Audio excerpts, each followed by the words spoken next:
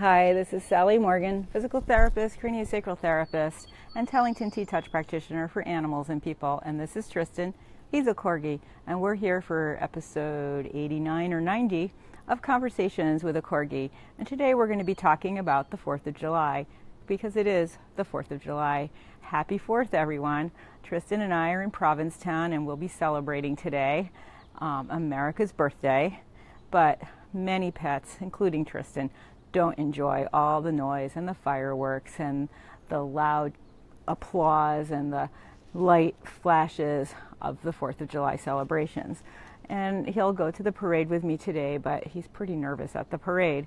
So I wanted to give you some tips from my perspective of things you can do with your dog to help him or your kitty be calmer during the 4th of July celebrations. And of course, we've been discussing flower essences for several episodes now, and the very first one we talked about, Mellow Out, is a really good choice for fireworks and fear of thunder. So Mellow Out is to help calm the nervous or jittery animal that may be moody, irritable, or on edge all of the time. For overly anxious, anticipatory animals that tend to lose control easily. Great to use prior to competition, thunderstorms, or fireworks displays. Don't leave home without it. So if you have Mellow Out flower essence, it would have been wise to be using it for the whole week leading up to this and for several days after the 4th of July. That's the most effective way to use a flower essence. They are subtle, they work on your animal's energy field, but even if you have not been giving it to your animal up until this point, if you listen to this episode of Conversations with a Corgi and put a few drops on a piece of apple or some porous food that your animal likes, broccoli, cauliflower, carrots, sometimes the essence slips off, but you can try things like that, maybe even just a piece of delicious meat. So you can give your animal a few drops this morning and maybe at lunch, and then another one later in the evening before the fireworks begin, and you'll still get some of the benefits of the Mellow Out flower essence in regards to helping your dog stay calm for the 4th of July. One of the other things I recommend is not bringing your dog to the fireworks. Even a really calm and happy dog that doesn't seem to mind the noise, their hearing is so sensitive, and it's really overstimulating and could be damaging to their ears to be in the commotion of the fireworks.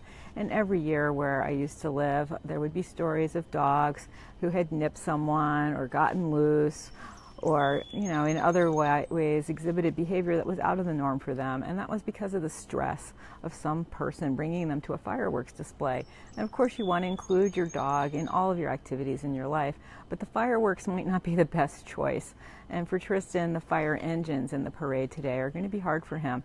And he may choose to stay here. I'll have to ask him what he wants to do. So when you bring your dog, if you think that you should bring your dog to the fireworks, rethink that. And instead, think about leaving your dog at home in a place where he's really comfortable. For Tristan and a lot of dogs, when they're nervous and there's thunderstorms, they often go to the bathroom as a place to hide. And they like to curl up near the pipes behind the toilet. Well, think about this. Those pipes are grounded into the earth, and they are one of the most safe places in your house to be free and safe from a lightning strike. So even though now a lot of the plumbing is not copper, animals instinctively seek out that kind of connection to the earth when they are nervous. So this does not mean to put your dog in the basement, because to be in a dark, scary place, unless you have a beautifully finished basement with a pool table and a TV, this is a scary place to leave your dog. So you don't want to put him in a place where he doesn't usually want to be. A lot of people have their dog in the master bedroom to sleep at night, and if you're lucky enough to have an ensuite bathroom where your dog can go to feel comfortable near the plumbing, that's a great thing. Otherwise, if he sleeps in the living room in his bed or in the kitchen in his bed, and you can somehow restrain him to that area, sometimes if he's already sleeping there, he is restrained in that area, or you might not even need to do that. I don't recommend leaving your dog in a crate during a storm unless he's super comfortable in a crate, because the stress of fireworks and loud noises can cause your dog to exhibit unusual behavior, which might include trying to break out of his crate to find a safer place.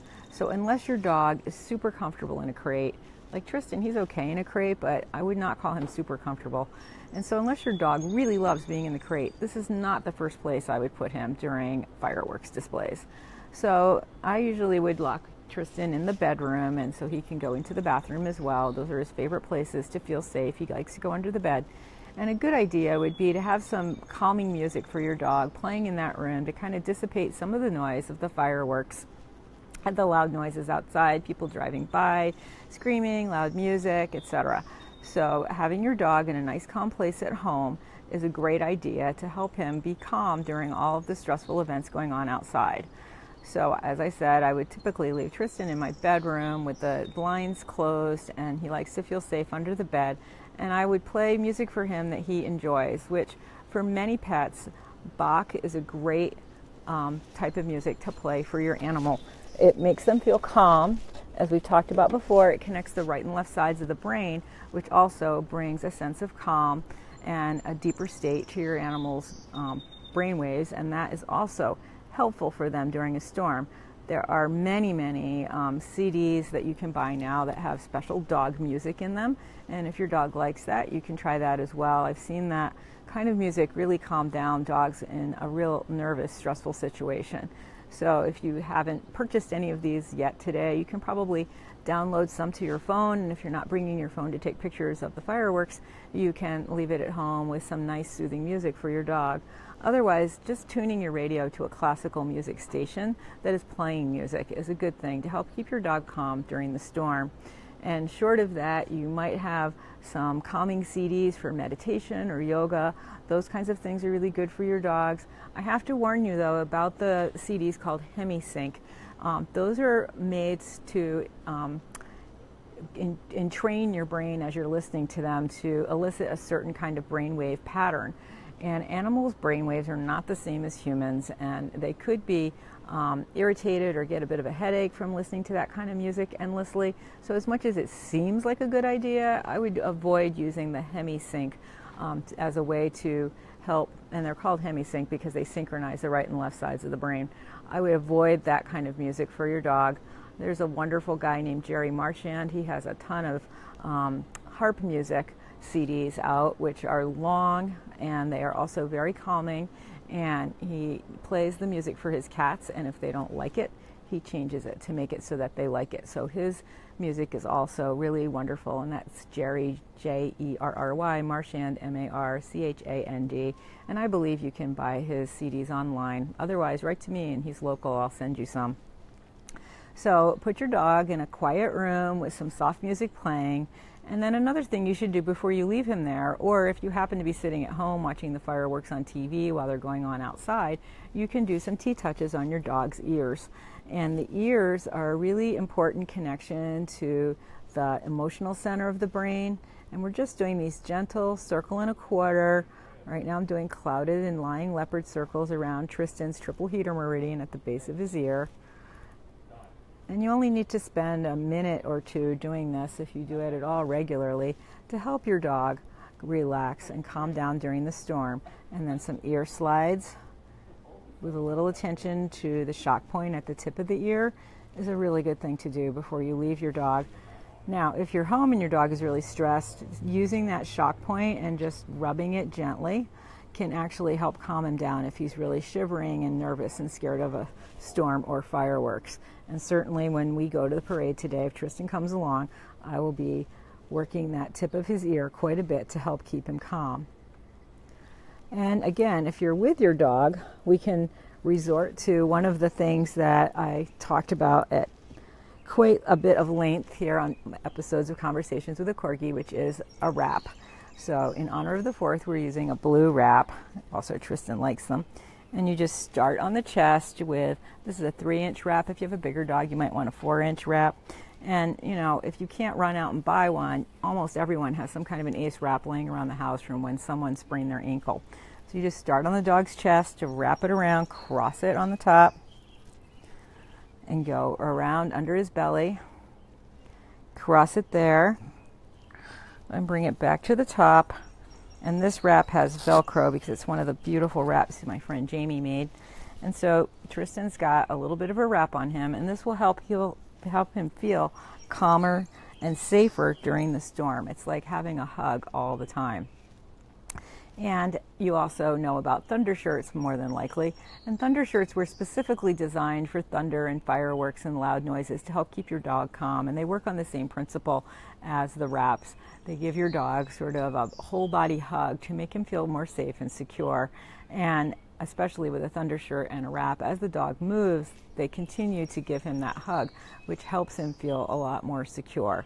And thunder shirts, just an FYI, once the thunder or the lightning or the fireworks start, that's not the time to put the thunder shirt on. You should put it on a little bit before you anticipate the loud noises to help your dog get the maximum calming benefits from the thunder shirt or the wrap.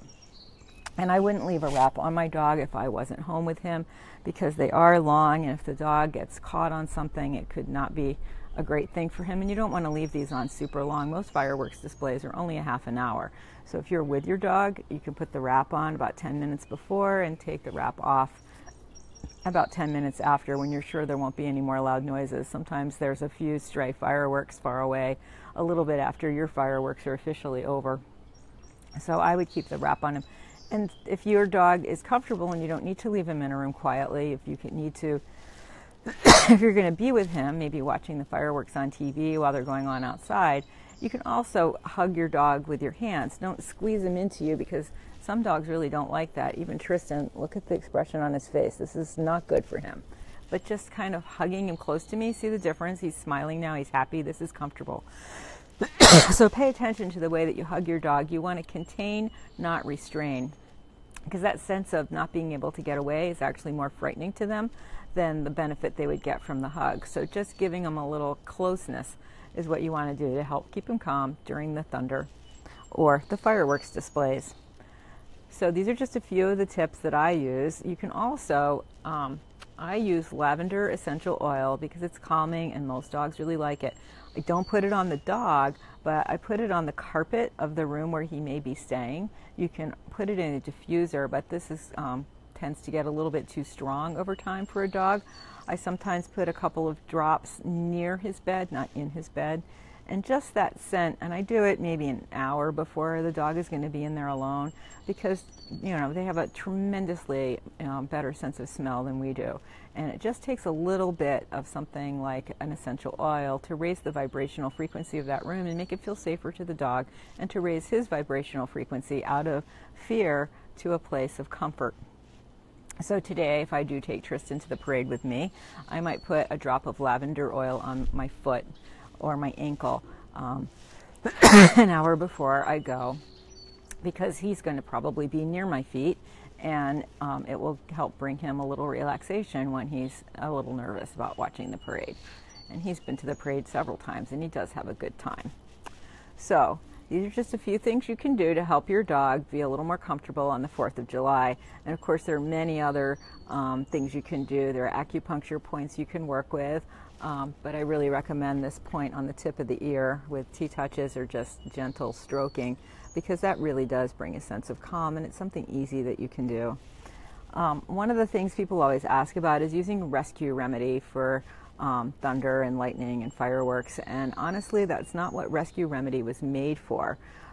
If you leave the house and your dog is usually fine, and you come home and he has torn the toilet paper off of the wall, run around the kitchen, knocked over some furniture because for some reason today he's more nervous than usual, that's when you'd use the rescue remedy. And rescue remedy can be somewhat effective if you give them a little bit hours before the noise begins, just to help keep them calm. But that's not its purpose, really. And we'll talk more about rescue remedy several episodes down the line when we're talking more about flower essences. But I would prefer the mellow out flower essence given to your dog on a little treat, where you can just put a drop or two on it and maybe give it to him 2 or 3 times during the day today, before the fireworks begin later in the evening. So just be aware of what the world is like from your dog's perspective on the 4th of July. As much as we enjoy fireworks and listening to the people ooh and ah when we see them, it can be really frightening to your dog, and just the sound of the fire trucks and the police cars and parades can also be really frightening to your dog. So do your best to keep him in a calm and safe feeling environment in a familiar place. Like I said, don't lock him in the basement. Let him stay where he usually likes to sleep in the evening. Many dogs are comfortable under a bed if they can get there. And bigger dogs, like to lay on the sofa because they've got two sides around them. So if your dog likes to do that, you can throw a sheet on the sofa to repel the hair, and let your dog be comfortable there, because you want to try to work with them today and give them everything that they would typically desire to try to be calm and happy during a storm. So this is Sally Morgan, physical therapist, craniosacral therapist, and Tellington T-Touch practitioner for animals and people, with some tips for how to help your dog stay calm for the 4th of July. Get out that Bach or classical music. Try a T-Touch wrap for your dog. Do some T-Touches around the base of his ears, and rub that shock point on the end of his ear if he seems to be really distressed. Try mellow out flower essence, and use a couple of drops of lavender on the floor of the room where he will be sitting to help bring a sense of calm and a time of much excitement for your pets.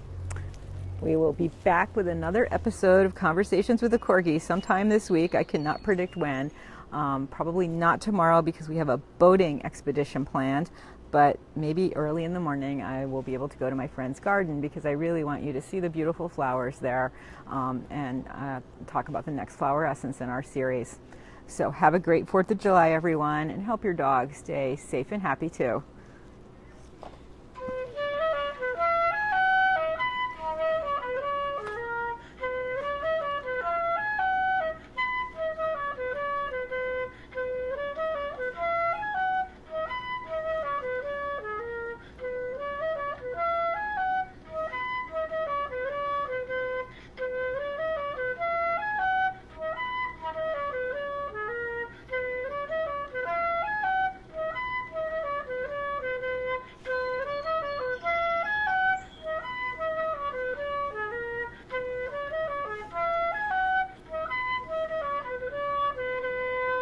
Happy 4th of July. We'll see you soon.